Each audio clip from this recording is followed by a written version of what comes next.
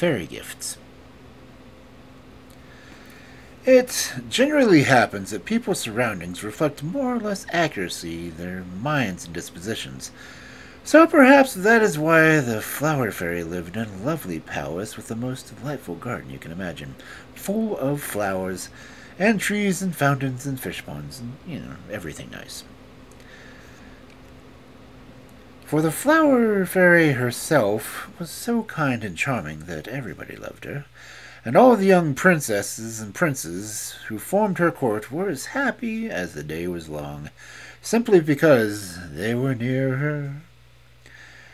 They came to her when they were quite tiny, and never left her until they were grown up and had to go away into the great world. And when that time came, she gave to each whatever gift he asked of her. But it was chiefly of Princess Sylvia that you are going to hear now. The fairy loved her with all her heart, for she was at once original and gentle, and she had nearly reached the age at which the gifts were generally bestowed. However, the fairy had a great wish to know how the other princesses had grown up and when they left her prospering. Before the time came for Sylvia to go herself, she resolved to send her to some of them. So, one day her chariot, drawn by butterflies, was made ready, and the fairy said, "Sylvia, I am going to send you to the court of the Iris. She will receive you with pleasure for my sake, and as well as for your own. In 2 months you may come back to me again, and I shall expect you to tell me what you think of her."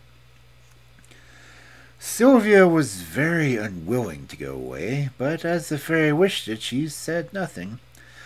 Only when 2 months were over she stepped joyfully into the butterfly chariot and did not get back quickly enough to the flower fairy, who, for her part, was equally delighted to see her again. "Now, child," she said, "tell me what impression you have received."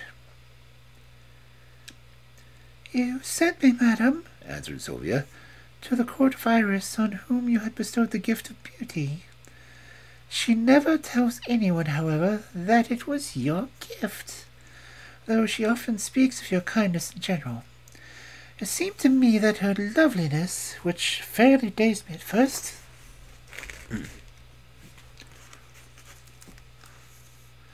had absolutely deprived her of any use of her other gifts or graces.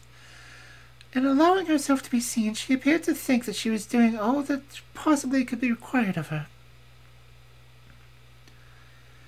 But unfortunately, while I was still with her, she became seriously ill, and though she presently recovered, her beauty is entirely gone, so that she hates the very sight of herself and is in despair.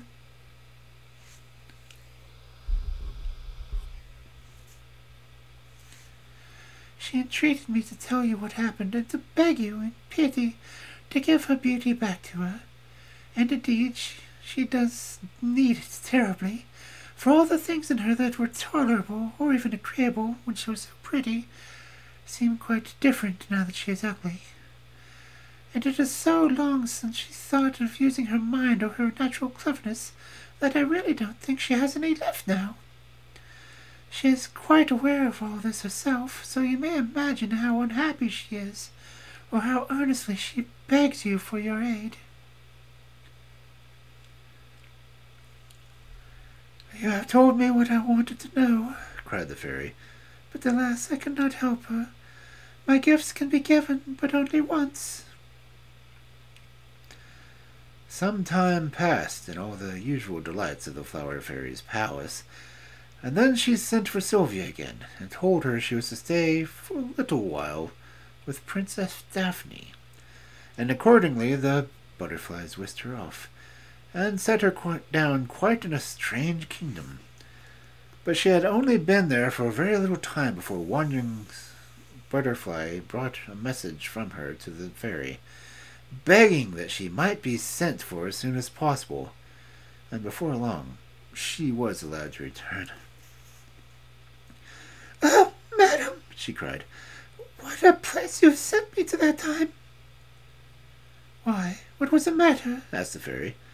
Daphne was one of the princesses who asked for a gift of eloquence, if I remember correctly. And very ill the gift of eloquence becomes a woman, replied Sylvia with an air of conviction. It is so true that she speaks well, but her expressions are well chosen. But then she never leaves off talking, and though the first one may be amused, one ends by being wearied to death. Above all things, she loves any assembly for setting the affairs of the kingdom, for on those occasions she can talk and talk and talk without fear of interruption. But then, the moment is over, she is ready to begin again without anything or nothing, as this case may be. Oh, how glad I was to come away, I cannot tell you.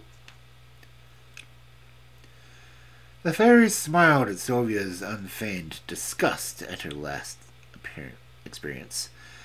But after allowing her a little time to recover, she sent her to the court of Princess Cynthia, where she was left for 3 months.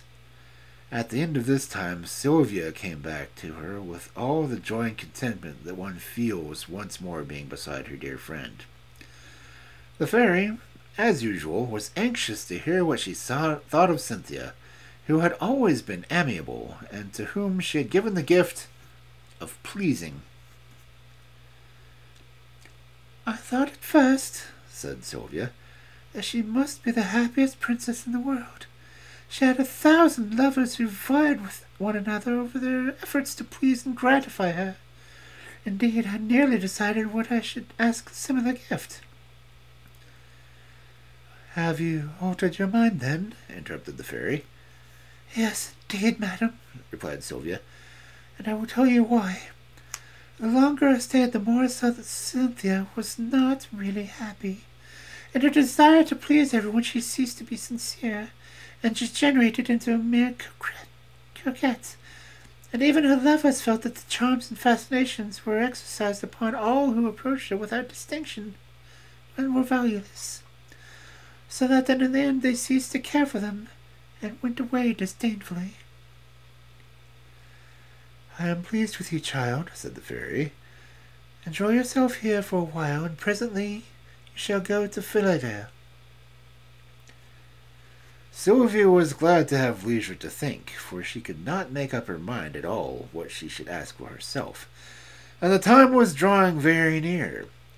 However, before long, the fairy sent her to Philia, and waited for her report with unabated interest.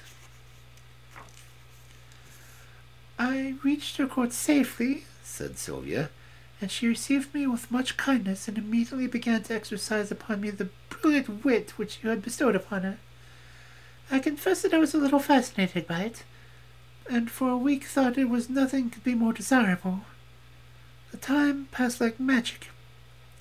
So great was the charm of her society.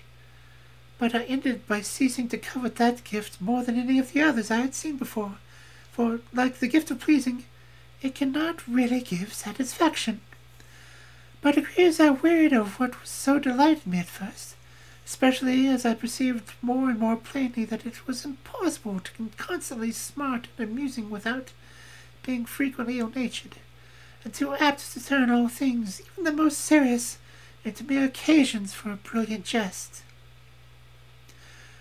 The fairy in her heart agreed with Sylvia's conclusions, and felt pleased with herself for having brought her up so well. But now the time was come for Sylvia to receive her gift, and all her companions were assembled. The fairy stood in the midst, and in the usual manner asked what she would take with her into the great world. Sylvia paused for a moment, and then answered, A quiet spirit. And the fairy granted her request. This lovely gift makes life constant happiness to its possessor, and to all who are brought into contact with her. She has all the beauty of gentleness, the contentment of her sweet face, and at times it seems less lovely through some chance of grief and disquietude. The hardest thing that one ever hears said is, Sylvia's dear face is pale today. It grieves one so to see her. And when, on the contrary, she is gay and joyful, the sunshine of her presence rejoices all who have the happiness of being near her.